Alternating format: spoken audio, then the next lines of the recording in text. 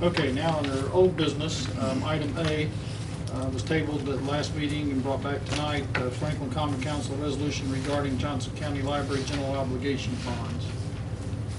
Turn the floor back over to representatives from the library to bring you up to date on where they may be on this request. Thank you, Mayor. For the record, since I assume you record things, my name's BJ Deppe. I'm the library's attorney. Thank you for having us back on the agenda. Two things. When we were here before, we mentioned to you some uncertainty about whether the library was a city library or a county library, and because of that, we're going before both bodies with the petition to issue general obligation bonds. Since that time, we have researched some old records, and we have satisfied ourselves and bond counsel that the library is a city library, notwithstanding its name, and that county approval for the bonds is not needed. But since we had raised that issue with you last time, we thought it appropriate to mention that first thing. One other thing. The library closed on a piece of property today, and we're just letting you know that. It is not related to whatever may occur here, in the sense that the library intended to buy it in any event. But since rumors go around and around, we thought it was simpler to mention it now than to have someone say, well, what about this piece of property? It's the apartment building, or the house, if you will, next to the old winery service station on the south side, 199 South Main, which the library was buying for parking for its administrative services building, notwithstanding whatever may or may not occur with regard to a new library or a bond issue. And simply, we thought it was simpler to mention that to you now than to have someone say, what about that building? Aren't you already out buying land for the new library? With that, we're ready to take any questions that the council might have with regard to the information that we passed out at the last meeting, or questions that you may have thought of since that meeting. Okay. We have questions from council before we open up for, I assume we want to open back up for any further public comment. And before that, are there questions from council at this time, or you want to hold them to like a public comment? In the event that this does move forward to a referendum, then it would be a city referendum, not a county referendum?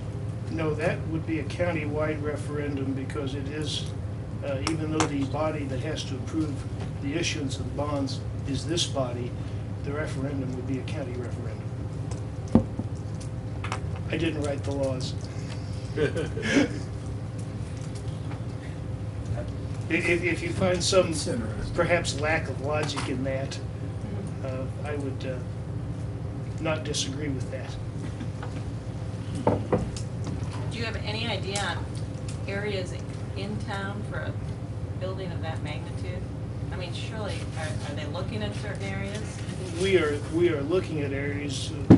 We really don't want to discuss them. One thing we've already run into with one area, which is well known, is that the value of some of those properties, in the opinion of the owner, has climbed precipitously from what they previously told the mayor, for example, that the properties are worth.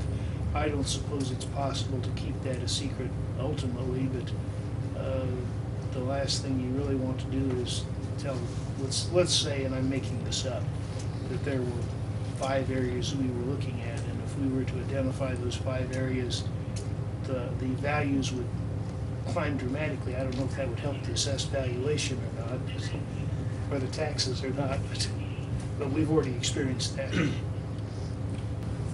Bev, would you like to comment on or somebody from your group comment about the budget or anything else that has been brought up so far? 2 things. One was to correct a minor misstatement when I mentioned referendum. I said county-wide.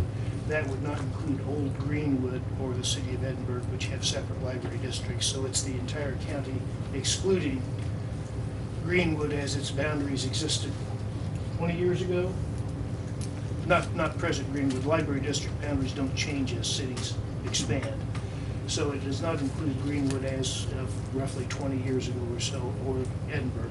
The second thing, in terms of what pieces of real estate and negotiating in public, I would simply point out that the legislature in its wisdom explicitly allowed negotiations and discussions of the purchase of real estate to be done in executive session for precisely the reason that the legislature saw the need not to have that be public when you were trying to buy real estate. Thank you.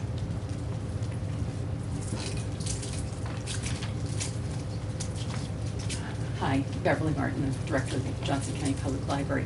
I'll try to address the 210 budgets because, as we all know, we're sort of working to make them happen.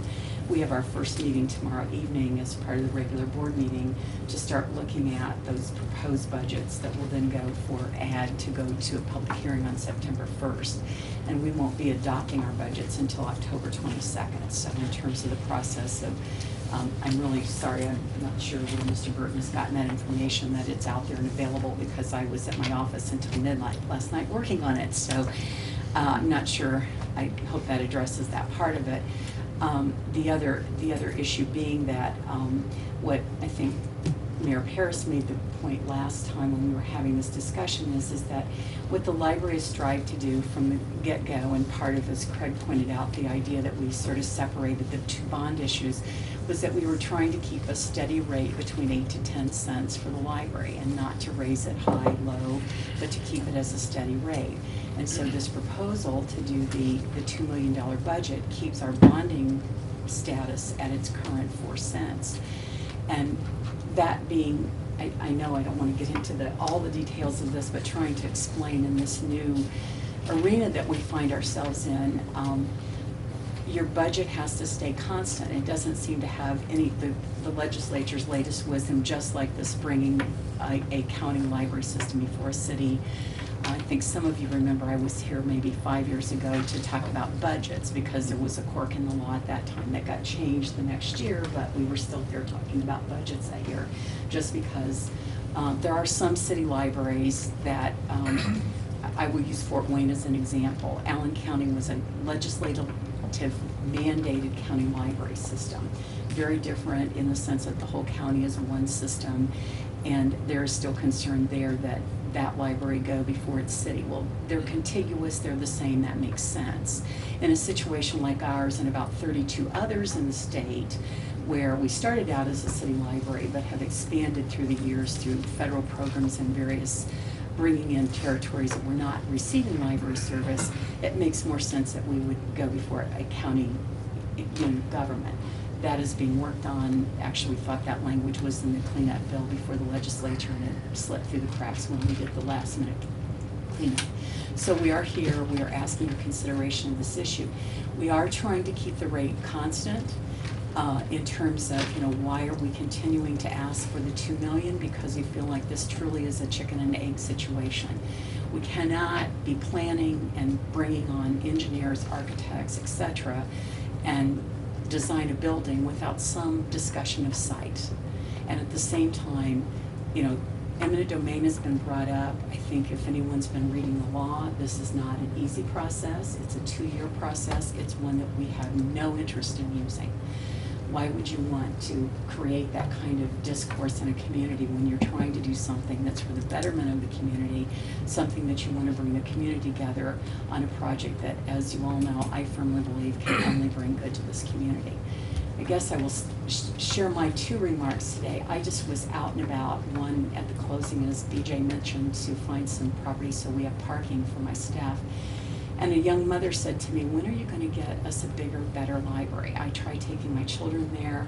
I can hardly get in on some mornings because it's so busy, and I need more space. It's not clean. When are you going to do that? I had another mother stop me this afternoon and said, you are planning us a new library. I know there are people that are not on board with this right now. I will try my hardest to help them understand why this is so critical, but I hope I have your support. I appreciate it. I don't know, did I answer the budget questions